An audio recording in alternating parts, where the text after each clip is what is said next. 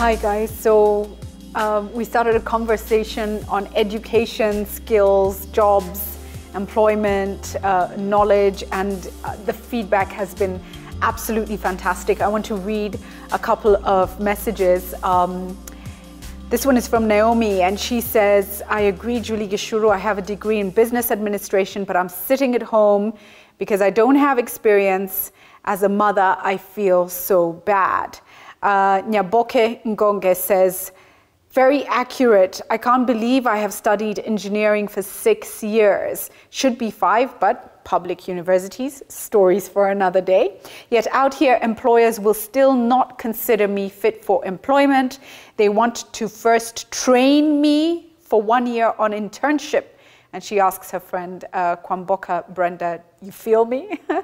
And Charles Kialo says, I swear, if only our parents knew, it's not always about the degree, it's about life lessons and finding it through other means other than sitting in those lecture theaters for 4 years and come out with zero experience, zero practical knowledge, and it's like you have to start all over again. So this conversation has been about the fact that many of our university degrees take many years. They are long and they are also very expensive. And yet a lot of people are not getting jobs. And this is a huge problem, a huge disconnect. And the question that we are asking is, doesn't it then make more sense to go for tertiary training, make sure you get as much on-the-job experience as you can, so you go to market as quick as possible, you study 6 months, 12 months, at the most 2 years, and you get a job. So let's continue our thoughts on this. And I want to speak to the people who have maybe gone to university or who are in university right now and are concerned about the gap. Don't give up. There's always hope.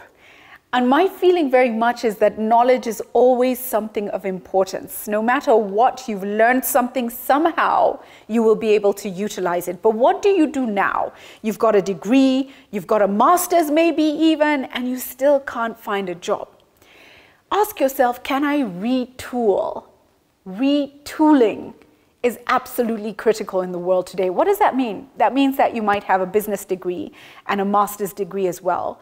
But maybe you can look at an industry you can go into and specialize in a course that's maybe a 6-month course that could give you insights and skills that are needed on the market, and that gives you an advantage. So for instance, there's a lady I know who had 2 master's degrees. She retooled with a course in aviation and immediately secured a job in the aviation industry.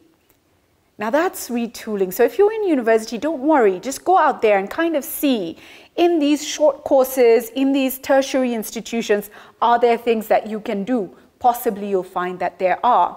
And once again, to those people struggling to get into university, if you're thinking university is everything and you don't make it, please don't give up. Start to look around you at the different opportunities, different training institutions, and approved tertiary courses that you can do. Ask them, how do they link as institutions to the private sector, to the working world? How many of their graduates get employed? If they're good institutions, they should have some of that information. If they're good institutions, private sector is actually linking direct to them to get the graduates. So find out what's going on in your area of interest. Write down lists of places you could perhaps do tertiary training. But the best news is yet to come. There is funding available for young Kenyans who go into vocational or tertiary training institutions. HELB, I think is the Higher Education Loans Board, should be able to give you access to funding to get you through your vocational and tertiary training.